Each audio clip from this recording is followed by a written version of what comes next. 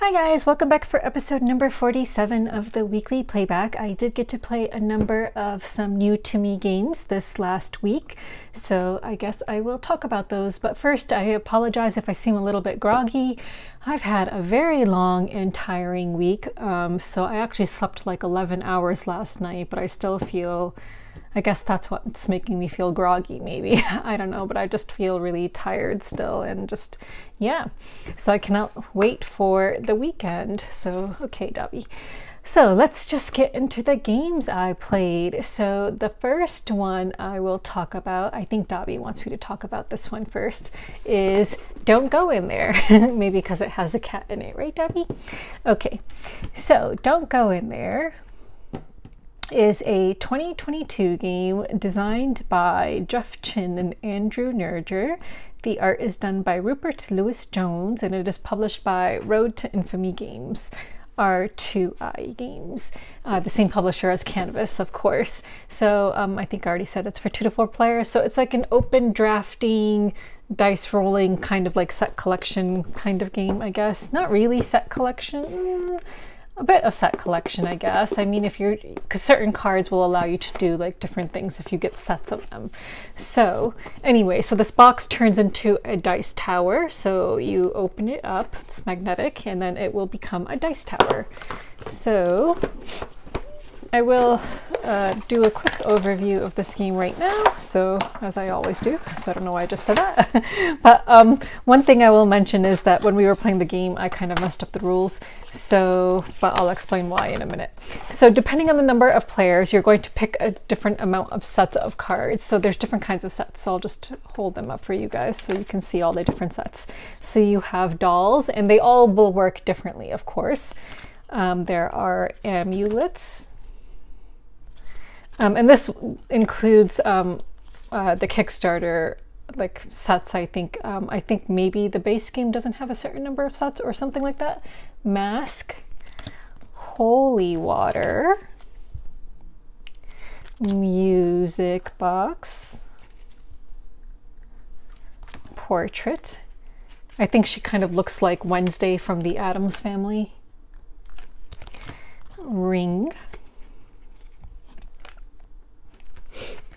Twin, which kind of looks like a young Tom Vassell, I guess. I don't know if that's supposed to be him, but the hat I feel like makes it look like that. Candles, raven, skull, and then mirror. So as you can see, there's quite a bit of these. Clock, jack-o'-lantern. So as you can see, it's a very Halloween-esque game. Cat, which of course we love the cats. Tome.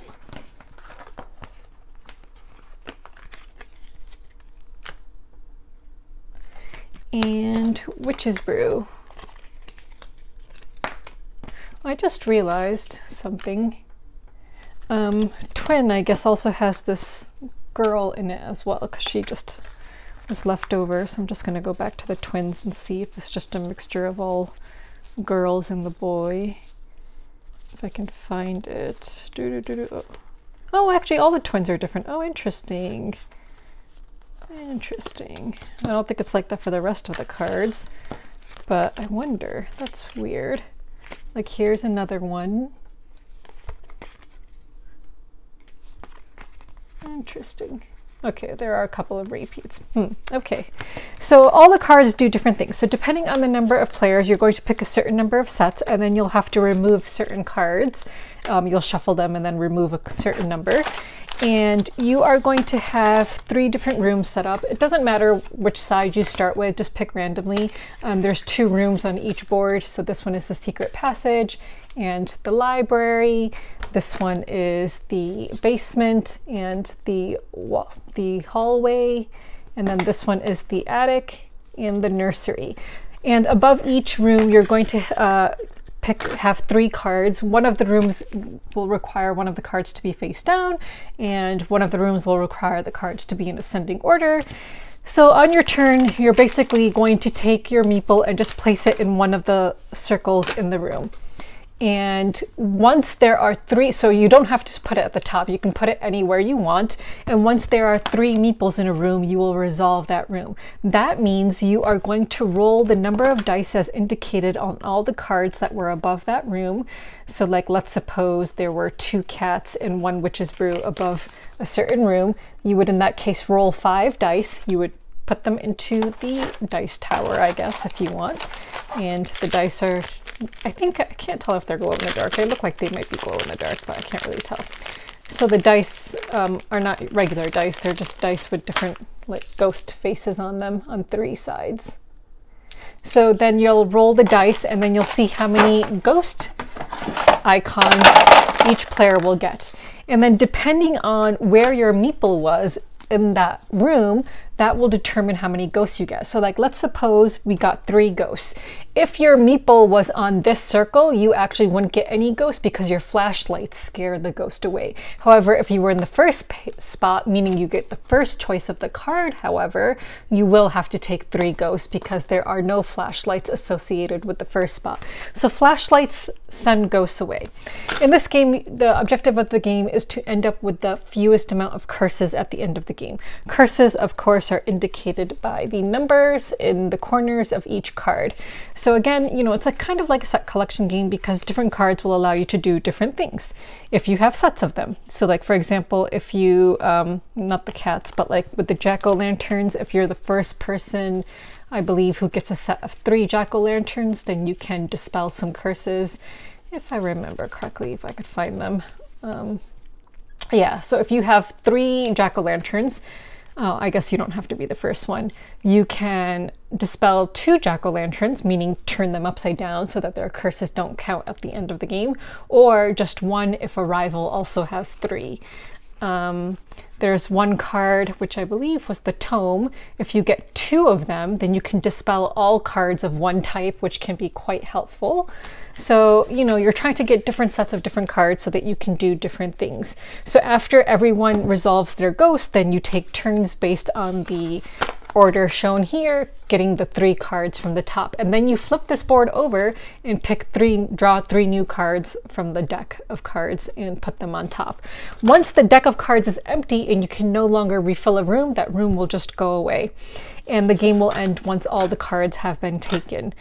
So basically that's how the game works. Each player has a screen, and behind your screen you will hide your ghost tokens.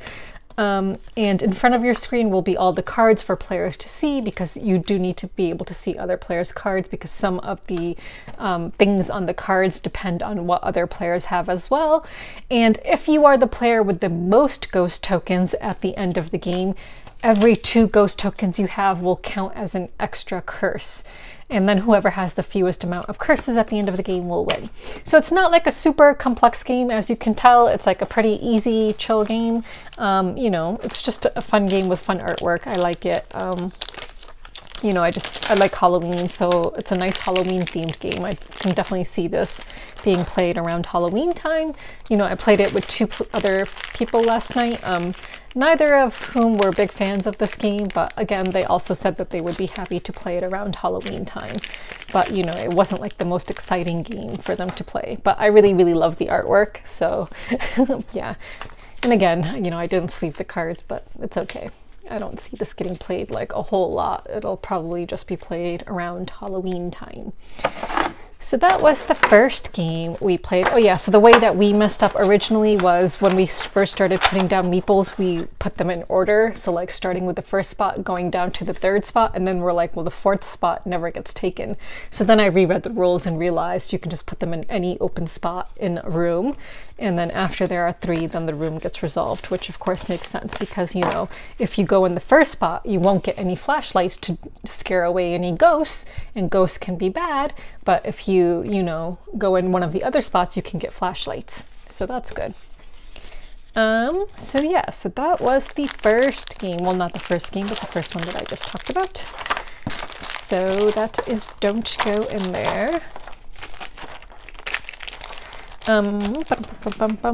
Alrighty, 1 second. The next game I will talk about is a new edition as well. So that is Iwari. So this just arrived last Friday, so I didn't get to show it to you guys last time.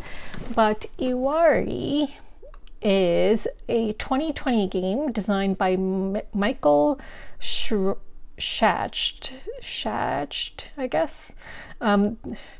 Maybe, I don't know if I'm pronouncing that right. The artist is Matthew Mizak, and the publisher of this edition is Thundergriff Games, and it's for 2 to 6 players. This is an area control game. I really wanted this game because there's this one designer friend I have, and I follow him on Twitter and Instagram, Jeff, and he actually wrote a book about game design as well. So he said that this was his favorite game ever. Of course, when he posted about it, it was the German edition called Koenig and something. I can't remember what it was called. Koenig and I don't remember the other name of it now. But this is like a re-implementation of that game. Like that game has been turned into a couple of different editions, I think. So this one is of course, a very deluxeified edition of that area control game. So this edition, so I had this on my wish list ever since I saw Jeff mention that it was his favorite board game of all time. And of course, you know, back in 2020, I did not back this on Kickstarter, and it was really hard to find a copy of this. So luckily I had posted in a Facebook group one day that I was in search of this, and then like 2 or 3 days later someone actually posted that they were selling a copy, so that just worked out really well for me. So in this deluxe edition it comes with several different maps, including some expansions, but I'll just show you what a map looks like. And honestly, one thing about this that I think maybe was not the best thing to do was like to make the player colors similar to the colors of the different regions, because honestly, your player colors have nothing to do with the regions on the board. And here are, I hope I don't spill everything out, but here are like the deluxeified, I'll just pull some out. Here are like some deluxe totems. So here's like the purple ones. So they like stack up on top of each other, and you can stack totems on top of other people's totems, of course, which you will be doing in this game. And let me just show you some cards, and each person will have their own tents. So each person is going to have tents and totems that they will be placing down based on their cards that they get. So there are a bunch of different cards with different locations on them. And again, your own player color has nothing to do with the locations that you'll be placing on. So on your turn, what you can do, so there's the 3-2-1 rule in this game. So you can play up to 3 cards from your hand. I believe, if I remember correctly, you will always have 5 cards in hand at a time, or maybe it was 4. Let me just check the rule book real quickly. I can't remember if it was 5 or 4. 4. Okay, no, sorry, that's the display. I don't know. I don't know. Sorry, I don't remember how many cards, but anyway, you're going to have a certain number of cards in your hand, and you will always get to replenish. So what you can do on your turn is, so the 3-2-1 rule, you can either play, so you can always play up to 3 cards, just because you might want to just get rid of some cards so that you can draw some new ones. And you can always place up to 2 pieces, whether that's tents and or totems, in one territory. So they always have to go in the same territory. So you can place 1 piece for each biome card, or 2 biome cards of the same color can be used as a wild card. So if an area is unexplored, meaning that there's no tents or totems in there, then only a single tent can be placed. You cannot place up to 2 pieces then. But if an area has been previously explored, meaning there's already tents or totems there, then you can place up to 2 pieces. So if I wanted to, if I had 2 of the same card, I could, and I didn't have a green card, but I really wanted to play in the green region, then I could use these 2 as a green card and place something in the green region. So this game has 2 phases, and in the first phase only tents will be scored, and then in the second phase you're going to also score for totems, and you're going to score for tents again, as well as settlement scoring. So this is one of those games, and Jeff said it was one of his favorite games because every action you take can affect you, but also other players, and it can benefit other players. So as you know, if a region has not been explored, you can only place one thing in that region. However, if you do that, then you then open it up for the next couple of players, whatever, to place up to 2 things in that region. Settlements are, so the way tents will score, you're always, I mean, the scoring in this game is a little bit interesting, so let me just see if I can find that for you guys. Because obviously that's like the main part of this game, scoring. So tent scoring. So the player with the most tents in a territory will receive 1 point for each tent in the territory, regardless of color. The player with the second most number of tents in a territory will receive 1 point for each tent belonging to the player with the most tents. Then the player with the third most number of tents in a territory will receive 1 point for each tent belonging to the player with the second most number of tents. You see how that works? It's kind of interesting. And then totem scoring, when that happens at the end of the game, so totems, the players with the totems majorities in both connected territories. So between territories, you're going to see numbers, and that means that those 2 territories are connected. So like, for example, this one is going to be the 13th area, which is scored because it's numbered 13 and it connects the blue and the green region. So you're going to be scoring different connected areas. And the way that works is the players with a totem majority in both connected territories receive 1 point for each totem in both territories, regardless of color. So, so yeah, that's what you do. So yeah, if there's a tie, then both players would receive it. And then I don't think you score for second most totem person, so it's only the person with the most totems in a territory. And then again, you'll do tent scoring as you did in the first half, after the first half of the game. And then you go to settlement scoring. So settlement this is where placing your tents in the first half of the game would have been really important, because a settlement is formed by 4 or more tents of the same tribe that are uninterruptedly connected by 1 or more paths. Settlements may also cross territories and will score 1 point per tent.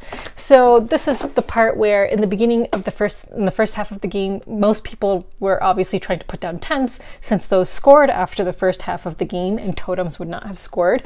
And you would be trying to create settlements, but again, if a region was unexplored, you could only put down 1 tent, and then the next person could come along and put down 2 tents and mess up your plans to create a settlement, and that is exactly what happened to me. However, I did well in the second part of the game with placing totems, so that helped me, I think, and I ended up coming in second place, and we played a we played a 5-player game of this, and I think I ended up coming in second place because of the totems. So yeah, so that is the gist of the game. It's just, you know, very basic rules, but the strategy and the scoring is where it all comes in, and how you place things. So, you know, the next time I play this, I think I would be more careful about exploring territories that haven't been explored yet, because I feel like I helped too many other players that way. And also it's a luck of the draw, like which cards you get in your hand, because, you know, again, the different territories have different cards, and, you know, you need certain cards to place into certain areas.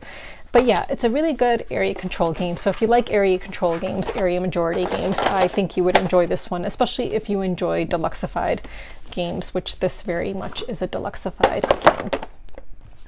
So yeah, so again, this one comes with a lot of maps because it is a deluxe version. So, and each board has 2 different maps, like on both sides. So like, I can just show you an example, because this one would play with an expansion because it also has purple on it, I believe.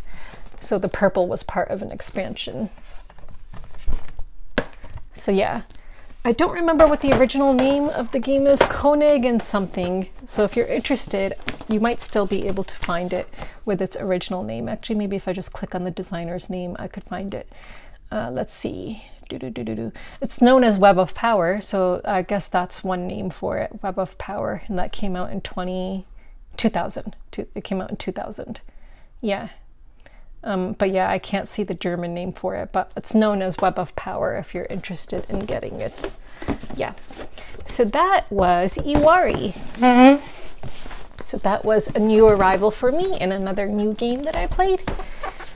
Let's see what else I can talk about. Another game I played over the weekend was Battlestar Galactica, the board game, and that was my first time ever playing that board game.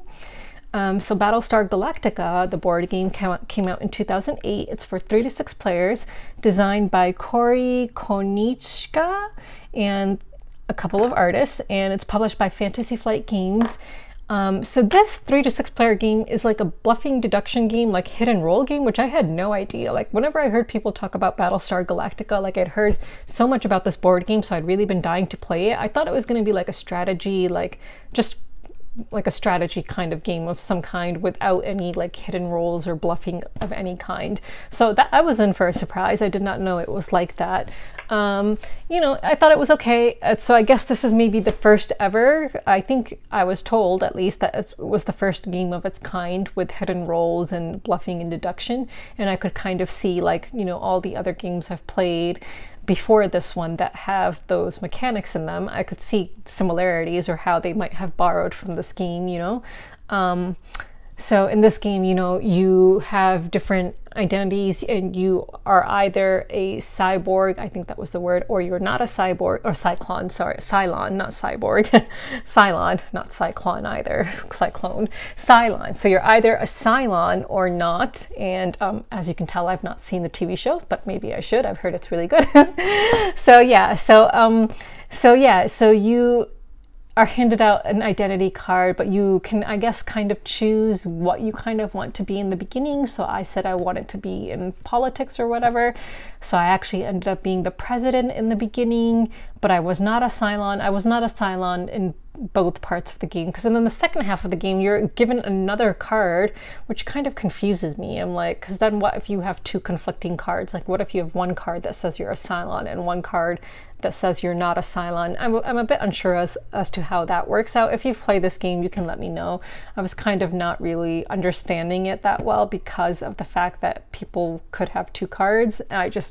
I don't know. But and then in some, like in the game we played, one of the people ended up like revealing that he was actually a Cylon.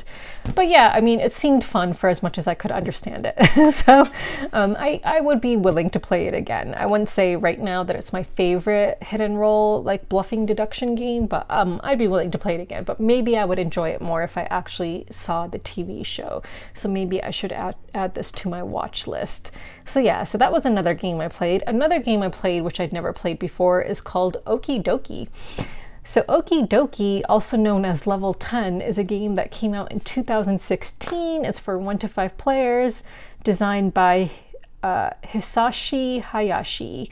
Art done by Ryo Niyamo, and it's published by Geekach Games and Madagot and a few others, including Tasty Minstrel Games, which of course went out of business. So this is like a cooperative game in which you can talk, but there's certain things you can't say. So you're supposed to stay positive while you're speaking, like you can't say any negatives.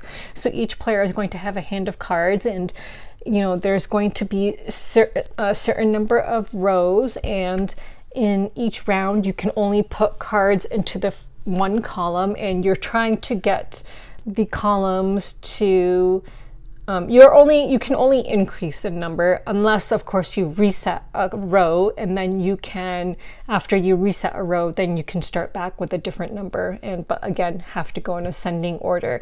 You're just basically trying to get all your cards played of all the different colors in ascending order in their color row. That's basically it. You know, I don't think it's the most amazing game ever. Like, it's fine. Like, you can, you know, talk during the game, and you can be like, you know, so like if I had a card that would come sequentially right after another card in, like, say the blue row, I could say something like, I have the best card for the blue in this round, which would indicate to the other players, like, let's suppose the previous blue number was 3, that would mean I'd have a 4. So I would say I have the best blue card to put down to indicate it's the very next number in that row. So we don't want to reset this, like, if we can avoid it, because I have a really good card for that row. I mean, at the end of the day, it's just like a cooperative game where you're just trying to put down cards in certain, you know, in a certain order and their color rows. Like, it was okay. I didn't think it was like super duper amazing. But yeah, it's cute. It's got, you know, cute little animals on it. And it's like, you know, it's supposed to look like a sheet of music in the end. Like, I'll have thrown up a picture hopefully so you can see that. So I played a 3-player game of that, which was fine. And then I also played a game of Architects of the West Kingdom. I didn't pull it out because we actually didn't finish the game. So I played it once before. I played this game once before a long time ago. Like, this was back in 2020. And that was over video chat. And I actually played it with Jan from Quackalope at the time over video chat. And I did finish the game at that time. And I remember at that time when I played it, I actually understood it better. Since we didn't actually finish the game this time and I was just really tired. I've just been super duper exhausted. I've just had a lot going on. So I wasn't like fully involved in this game when I was playing it this time. So I figured I just wouldn't do it justice even if I pulled it off of the shelf today. So I figured the next time I play it, I can talk about it properly. But you know, of course it's a Shem Phillips game and it's worker placement and you know, so next time I play it, I'll talk about it properly. But it's a good game from what I can remember from when I played it back in 2020. So those are the only games I played.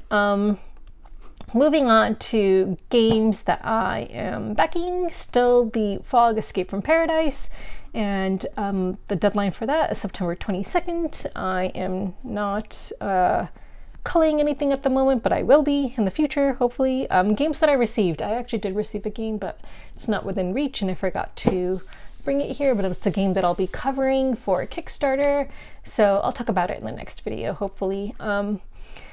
Okay, so moving on. Sorry, this is a really short video, but maybe just as well since I'm just really out of it. Super tired, super groggy. Okay, so questions and commentary. So thank you for telling me about which superpowers you guys would want. That was fun to read about. Someone asked me a question. They said, what is your least favorite style of game or mechanism in a game? Or better yet, what is a game that you absolutely hate? So I'll try answering both parts of the question. So I don't think I have a least favorite style of game. Well, actually, I guess I do. I guess my least favorite style of game would be dungeon crawler. I've, you know, tried playing dungeon crawlers. I just can't really get into them, or narrative driven games. I like games that are like one-shot games. Like you just sit down, play the game and you're done, and you don't have to come back to it and pick up where you left off and like, you know, reset the board or whatever. And it's not going to take you like 8 years to finish a game or something like that. Like I like one-shot board games. So yeah, dungeon crawlers not interested in, or campaign style games I am not interested in. In fact, I just emailed, because one of the Kickstarters I have outstanding, my oldest Kickstarter that I have outstanding is Adventures in Neverland, and I don't even know if this game will ever deliver. And you know, I was just thinking about it, like chances are I'm not going to enjoy this game, and the fact that I'm a Peter Pan fan is not enough to have justified backing it. And since they're just super delayed in delivering it, I just emailed them to see if I could get a refund. If they say yes, great. If not, then I'll just probably sell it on once it arrives, just because it was probably a mistake in backing that game, since I'm not really into campaign or narrative driven games or dungeon crawlers. And the only reason I backed Adventures in Neverland was because of Peter Pan, because I like Peter Pan. Well, I like, you know, the whole story, but I especially liked the movie Hook with Robin Williams in it. That was like one of my favorite movies when I was really little. So yeah. So the next question is, or better yet, what is a game you absolutely hate? So I can answer that question. Okay, so another kind of game I don't like is games that just never seem to end. Like, I do not want to sit at a game table for like 4 hours. So that's why I did not like Ark Nova, and that is why I absolutely hate Munchkin. Like, I remember the first and only time I ever played Munchkin, we were playing, I think it was a 5-player game of it, and I was just so freaking miserable because this game just would not end, and it was a game I was not enjoying. I felt like there was really no strategy. It was just kind of like a silly party game, and it just kept on changing and just kept on getting longer and longer, and it just didn't have an end in sight, and I was just so miserable and just wanted it to end ASAP. I'm kind of sad I don't like Munchkin because they do a lot of really cool IPs. So, you know, Munchkin has so many different versions with different intellectual properties that, you know, I would love. Like maybe they have a Flintstones version, I don't know, but, you know, I've always wanted a really good Flintstones game. So they do have a lot of cool IPs, but yeah, I absolutely hate Munchkin and will never ever play it again. So, you know, the same question for you guys. I would really love to know what is your least favorite style of game or mechanism in a game, and what is a game that you absolutely hate. Yeah, so don't hold back. Just tell me what game you absolutely hate, even if it's one that I really love, because I would love to know. So those are the games that I absolutely do not like. Yeah. So I guess that's it. So yeah, I know it's been forever since I've done a 1-minute overview video. Like just looking at my YouTube page, like the last one I think I did was maybe in July or August. So it's been a super duper long time. So I just thought I would talk about the games that I'll be covering in the coming weeks, because I do have a number of 1-minute videos to make, which I haven't done yet. So I'll be making a video of this game called Headspin, then Bestiary Sigillum, Dreadful Meadows, which is a so Shem Phillips recently joined on with this publisher called Arcus Games, and they published Shelfie Stacker. So I'm going to be covering their new game called Dreadful Meadows, which I'm super excited about, because once it arrives I'll show it to you, but it's like Halloween themed. So as soon as I saw it, I like had to reach out to them ASAP, because I was like, Halloween themed like worker placement game, yes please. So I'm super excited that I get to cover that game. So I'll be covering that for its Kickstarter launch, which will be next month. Heist in Hyperspace, which is the game I meant to show you today, but I put it somewhere and I can't find it right now. And Skull, so Skull I'll be covering soon. That you'll see my video for that really soon. And then of course Life in the Amazonia, and then a game called Passengers, which I was supposed to cover many months ago. I received the original prototype for it, like, I don't know, like 10 months ago, something like that.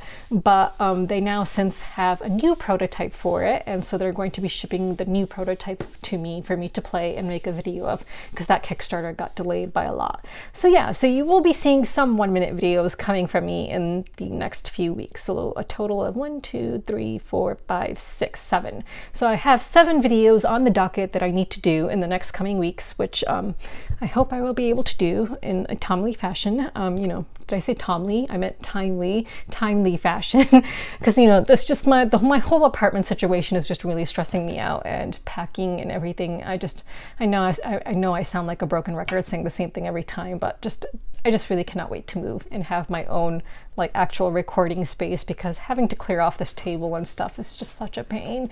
So yeah, so you know, the countdown to moving has begun as well. So my official move-in date, I can officially move in on November 13th. So I'm super duper excited. So yeah, so we shall see. So I guess that's it. So I hope you guys will answer the questions that were posed to you in this video, and I guess I will see you next week, and hopefully not be as groggy and such a mess. All right, thanks, bye.